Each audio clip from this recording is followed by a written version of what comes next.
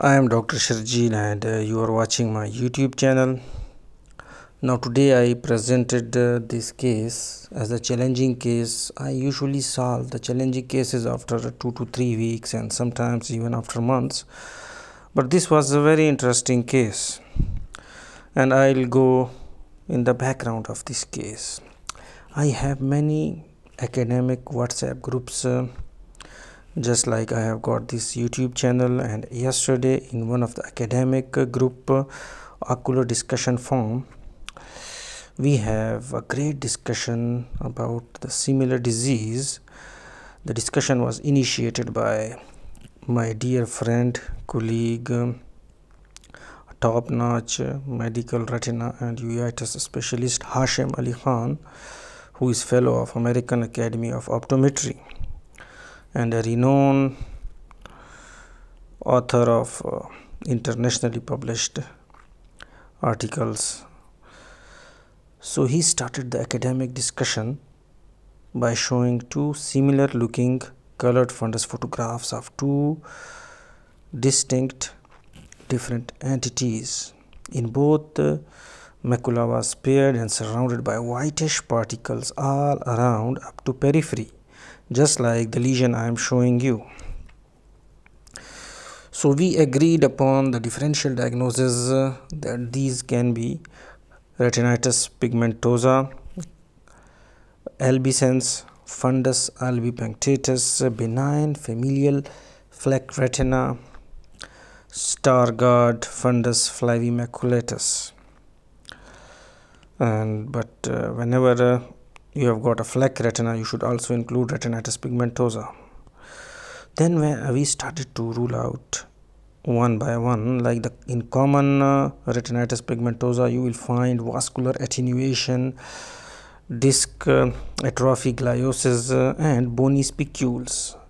So we ruled out RP because there are no bony spicules here.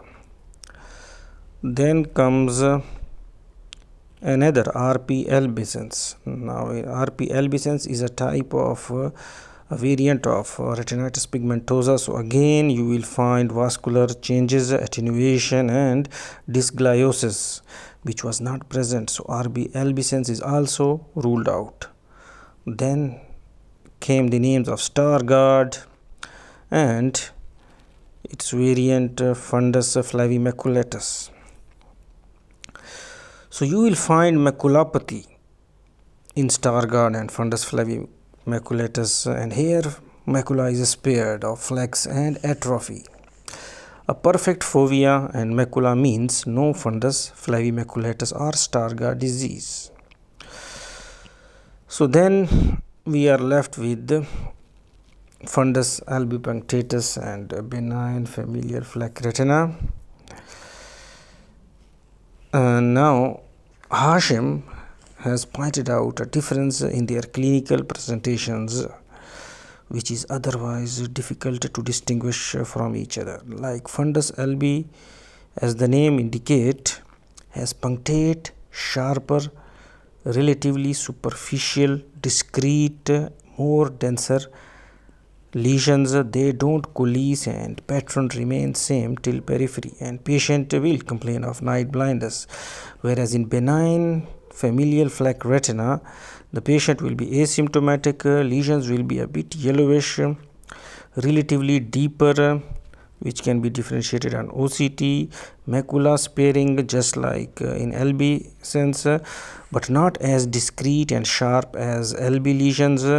They will be less dense, larger, and they coalesce towards the periphery. So in summary, again, disc and vessels are affected in retinitis pigmentosa and its variants like albicans.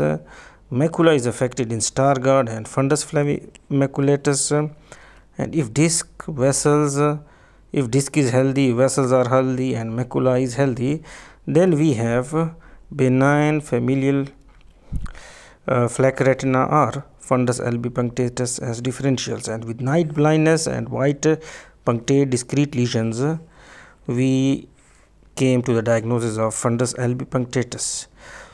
So I diagnosed this case as a Fundus albipunctatus because on the background of my yesterday's discussion knowledge, this 12-year-old female patient came with complaints of night blindness since birth, and as soon as I focused the fundus, I smiled. I diagnosed it as a case of Fundus Albipunctatus, which is a type of congenital stationary night blindness.